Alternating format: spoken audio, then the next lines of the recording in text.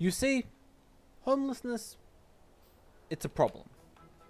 Not everybody in the world has homes, and Minecraft also has problems. Does it have the same problems? Not really. But I can build a home, or more or less a hotel, that will do nothing to solve this problem I've just mentioned. But it looks cool. Either way, let's get into it. So, yeah.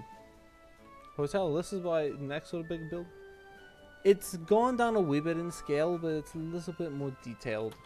I put a wee bit more effort into it than my last two builds. And yeah, it was decently time consuming. And I really like it. And I like how it's turned out.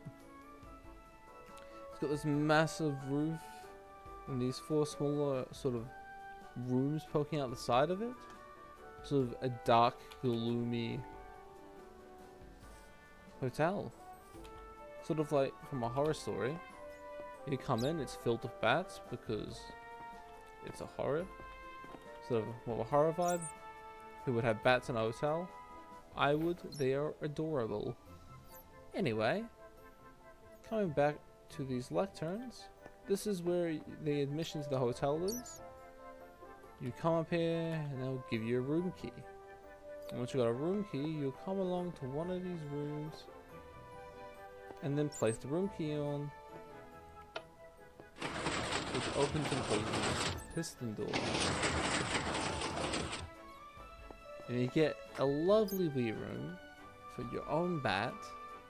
Get a table, sort of a dining area, some wither roses.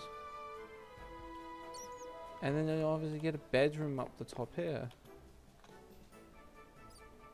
And like, yeah, no, it's very grand for a hotel room. Not the most practical, but looks nice. Anyway, there are 4 of these rooms around the hotel. And a big barricade in the middle to divide them.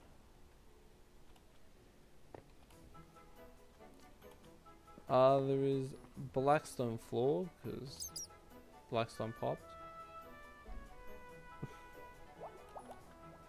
Yeah, and again, the other rooms are exactly the same. This side they're just mirrored. And that's almost it. Apart from up this elevator, not too much. Nothing to really be worried about. Classic hotel stuff. And yeah, this is the video. I hope you enjoyed seeing this cool build I just made. It took quite a bit of effort, and I hope it was worth your time. Thank you for watching.